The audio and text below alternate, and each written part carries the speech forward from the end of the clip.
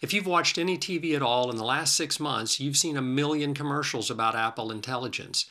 But I keep picking up my iPhone and iPad, thinking something intelligent is going to happen, and then, nothing intelligent happens.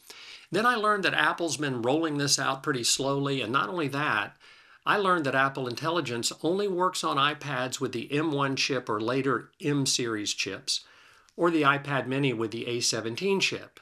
So that's a no-go on my wife's 9th gen iPad with that big round home button, which by the way is still working perfectly. Anyway, I do have an iPad Pro because I make a bunch of YouTube videos, so I decided to find a few simple ways to use Apple Intelligence.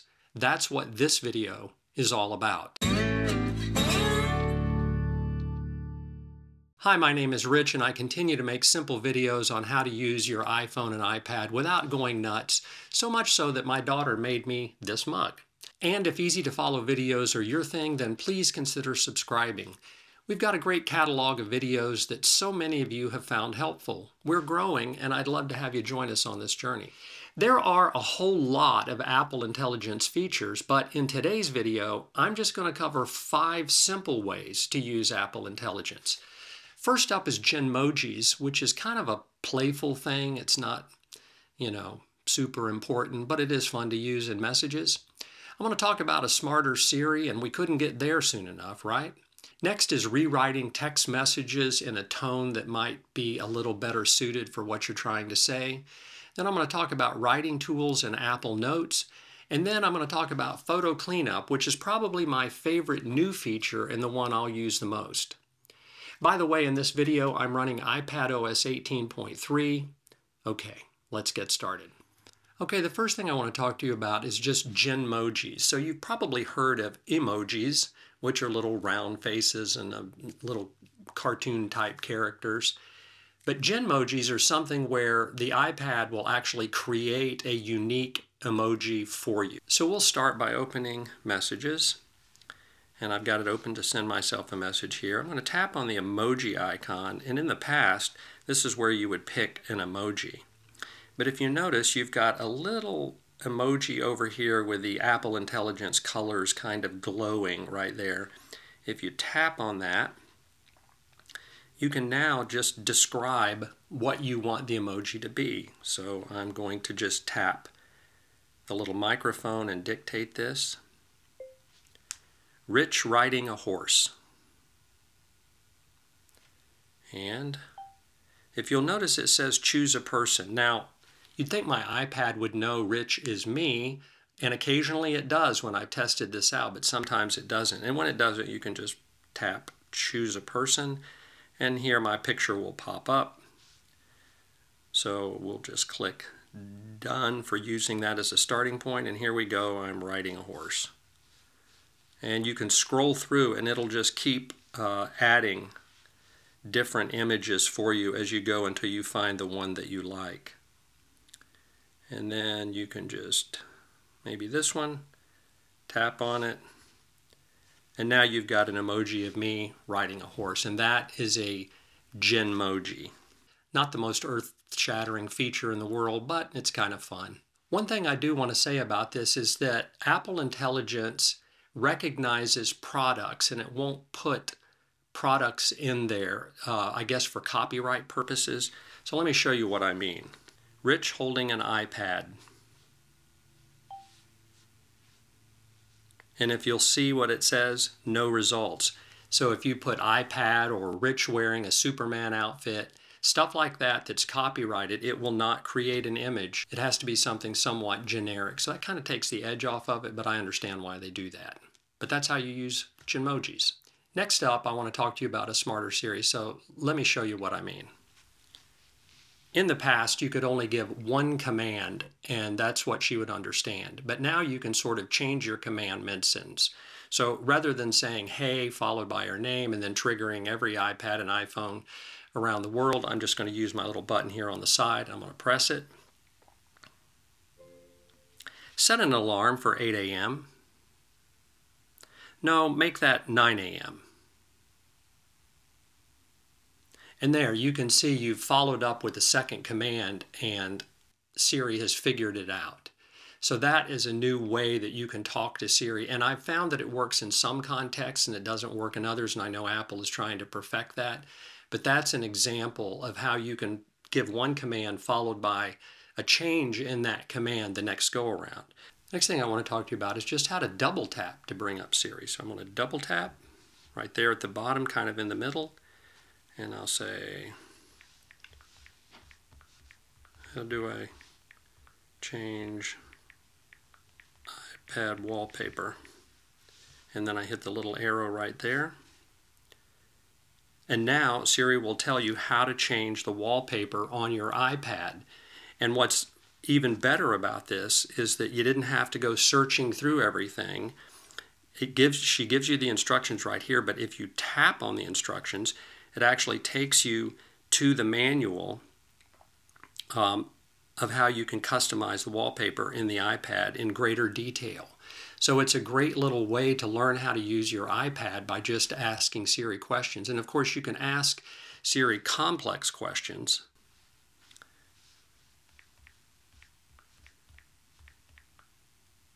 Who invented the steam engine? And so you have information right there, and you can just tap on it, and it'll give you the information very quickly like that. And you also have links down here, so if you want to tap on Wikipedia, it'll open Wikipedia to the steam engine page.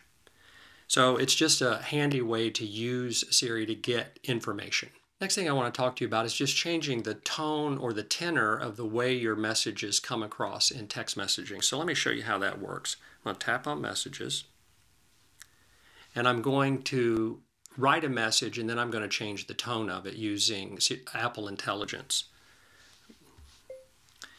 You need to get the brakes fixed on your Lexus, period. I'm concerned that you may get involved in a wreck if you don't get them replaced.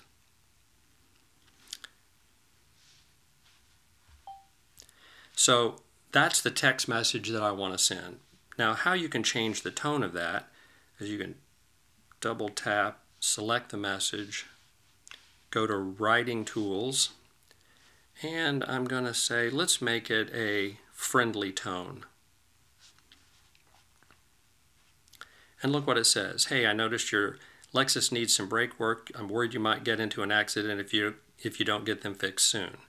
I'll revert back, and I'll tap on them again, and we'll go to Writing Tools again, and we'll do a little more professional voice. It's imperative that you have your Lexus brakes repaired promptly. Failure to do so may result in an accident.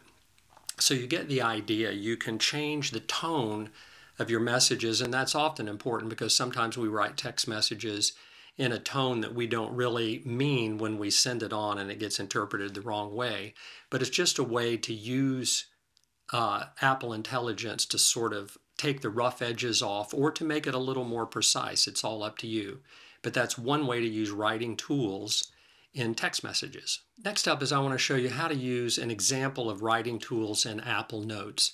Now, I keep a lot of information in Apple Notes. Sometimes I put medical reports in Apple Notes. I put manuals from appliances and things like that in Apple Notes. And now with Apple Intelligence, you can go in and get summaries. You can get different bits of information sussed out of all of the writing in a way that helps you figure out what's going on. And let me show you what I mean. So I'm going to open up Apple Notes. I've got it open to a note here about Ohio State's recent win in the national championship college football playoff. And I'm just going to tap. This is an article, by the way, that I got off the web. So I'm just going to tap on it. And I'm going to select all of it. And then I'm going to tap Writing Tools again.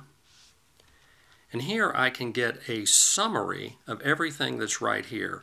And maybe you have a multi-page article that you're just wanting a summary on. But if you tap Summary,